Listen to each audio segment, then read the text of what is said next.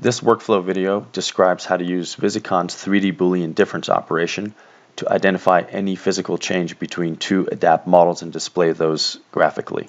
The scenario we're going to go through is comparing two versions of our project submittal. We would have started the workflow by having extracted the INP exchange file from each of the adapt models. We're then going to take these files, drop them into an empty Visicon project. Visicon superimposes the two models and lists them separately.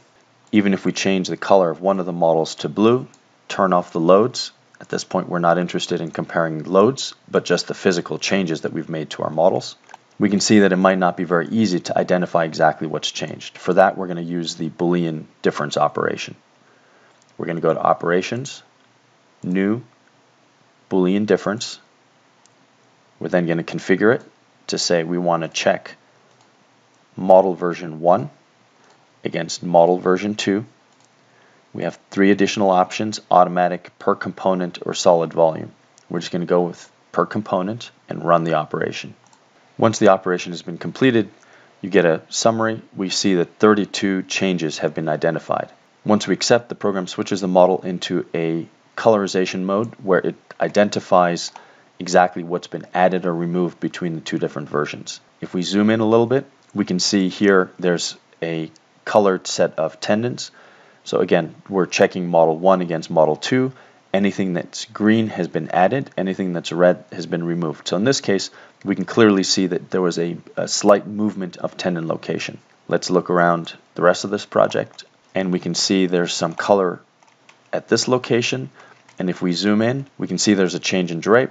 Again, it's green below, which means that in the final model, it's been added. The tendon has actually been moved from its higher location to its lower location.